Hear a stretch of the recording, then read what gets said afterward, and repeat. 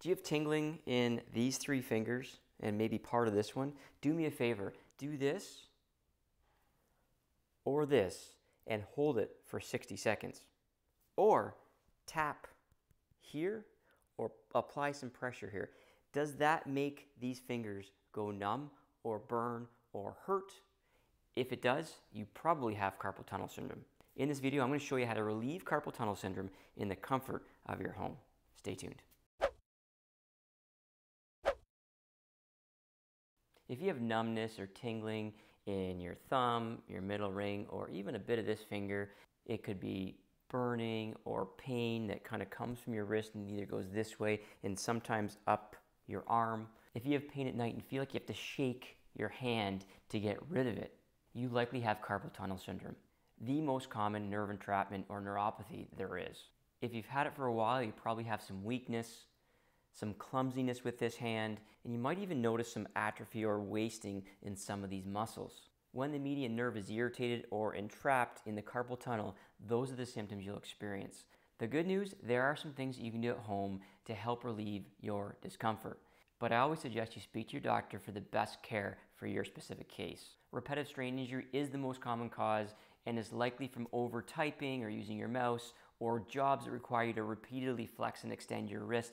This can absolutely be one of the main triggers that is causing that discomfort in your wrist, hand, and even your arm. So there's going to be three parts to this routine to really help alleviate some of the pain and tension in the carpal tunnel area. And so I want you to do all three of these things because for some, one of these things will work very, very well, but for others, you're going to need to do all three to find out which is the best one. So it's easiest to just go through the routine with me and learn how to do the movements in sequential order so you can get the best results in the shortest amount of time. The first part is going to be muscle stripping. We're going to strip the muscles of the forearm and in the hand. The thenar and hypothenar muscles can really help reduce some tension and really unlock some of the area in the carpal bones to help relieve some of that pressure on the median nerve. The first one we're going to do is very simply, we're going to just take the wrist, we're going to flex the wrist, and we're going to pull back as we extend. And we can work the inside, the middle, and the outside, and really work up into the belly of the wrist flexor muscles as well. You're really stripping out the tendons and the muscles that go through the carpal tunnel to really help reduce some tension. You can work right up to the elbow. Take your time with this. You might need some cream to reduce the friction here, but just really move nice and slowly as you strip out these tendons. You should work on this for probably about a minute at least to warm up the area.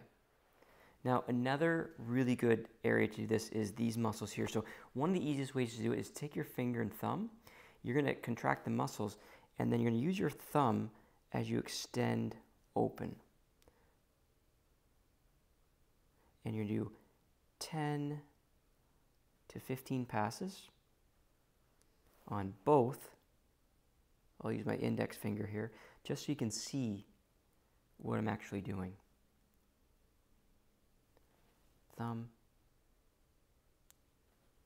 And again, use and find all parts, and you can change fingers like you're seeing me doing too. Change the angle, pick different points on the muscle. The idea here is to try and get as much release in that area as possible. And then you can move into the carpal tunnel itself and just strip back towards your body. Just in itself, that actually starts to feel really, really good. So you have two areas, remember, you want to do the flexors, and then you want to do some of the muscles in the hand just to really help warm things up and get things moving to take some pressure off that median nerve. For this next one, we want to stretch open the carpal tunnel here. So this will be a bit awkward for me because I am showing you on a small table and probably using really bad posture, which I don't like. But for the purpose of this video, I'm going to show you how to do this. What we're trying to do is we're trying to open up this space. So an easy way to do it is to get a solid surface. Take one of the sides of your hand and you're going to push down slightly while you take your other hand and pull up. Keep this table straight. And so what you're doing is you're really pulling open that area. It's just a good stretch. So I'm going to pull open as I push down and hold this stretch for about 15 to 20 seconds. I'll show you from the side here too. From the side, you're going to push down and I'm going to pull the other hand up. You're trying to visualize that open. Another way people can do it is if you have the flexibility and no arthritis in your hands, you can take your pinky and your thumb and then push forward. What you're trying to do is you're trying to open up that carpal tunnel and hold it there. So you can do it by the fingers. If that doesn't work, you can do it by both sides. And again, you're opening up and pushing forward. You should feel a stretch right in this area. You're going to hold this for, as I say, 15 up to 30 seconds. And you can do this 2 to 3 times a day for it to be effective.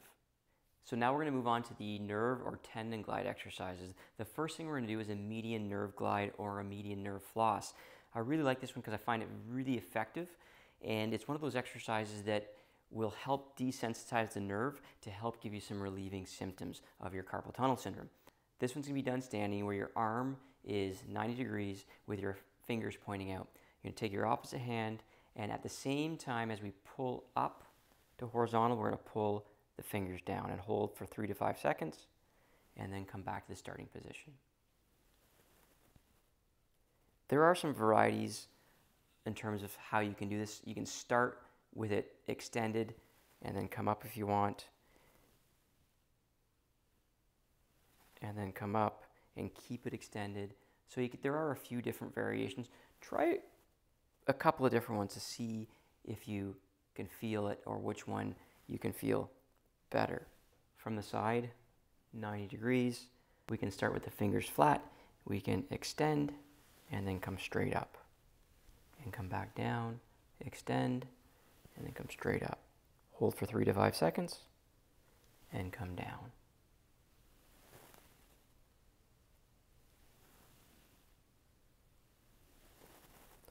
This one you want to perform for 2 to 3 sets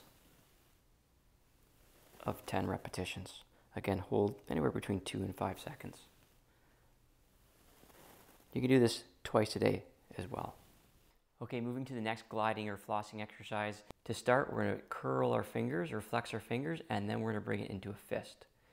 Back up, fingers, fist, and thumb. Back up, fingers, fist, and thumb.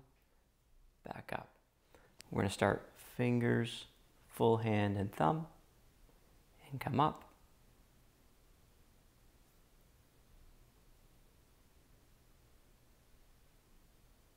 You can do this exercise 2 to 3 sets for 10 to 15 reps twice daily. So now we're on to the strengthening part. Find a table or a flat surface where you can rest your hand comfortably down. We're going to do an isometric contraction here where you're just going to take your hand and push it. So if you can see, I'm pushing in to the flat surface. You're going to hold this for 5 to 10 seconds and then rest. What we're doing is we're strengthening flexion but in a stationary plane or an isometric contraction. The same is true, we're going to actually do extension as well, and all we're going to do is simply put our hand across and we're going to pull back on our hand. Hold it for about 5 seconds or so. Somebody can hold it for 10, and then you're going to rest. You're going to do each of these movements for 2 sets of 10 reps or so that will help strengthen the muscles around the carpal bones and the carpal tunnel to help support a healthy median nerve. And then finally, the last exercise I'm going to show you is you're going to use a water bottle, a soup can. If you have a really light weight, again, we're going to strengthen in flexion and extension. And all we're going to do is, again, 10 repetitions of 2 sets up to twice daily. So this is an extension exercise. You can flip it over and do the same thing with a flexion exercise. And just go through your full range of motion. You don't have to be fast, just really isolating some of these muscles in your forearm, again, to help support a healthy carpal tunnel. And then a variation is you can pronate back and forth and supinate the opposite direction. Again, you can do these for 2 sets of 10 repetitions. You can go straight back and forth if you want, mobilizing your wrist joint, all with the aim of relieving those symptoms of carpal tunnel. A few things I want to mention. If you're doing these exercises or some of the tests that I showed you at the beginning of the video and you're not getting any relief, then there is a possibility that your symptoms are coming from your neck. Check out this video right here to show you how you can relieve a pinched nerve in your neck at home with some specific exercises to help the nerves in your neck. Carpal tunnel syndrome can be downright frustrating. It affects our quality of life. It prevents us from sleeping. It also prevents us from doing the things we like on a day-to-day basis. Don't give up hope. I know you can get better. But I do have to say this.